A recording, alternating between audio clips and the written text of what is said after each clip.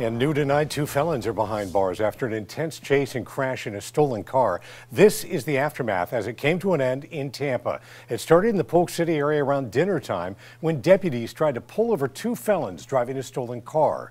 Deputies and Florida State Troopers then chased the car through the emergency lanes of I-4 toward I-275 for 20 minutes before the driver exited onto Jefferson Street in Tampa. Investigators say the car rolled over, hitting another car in the process. The identities of the people involved have not been released.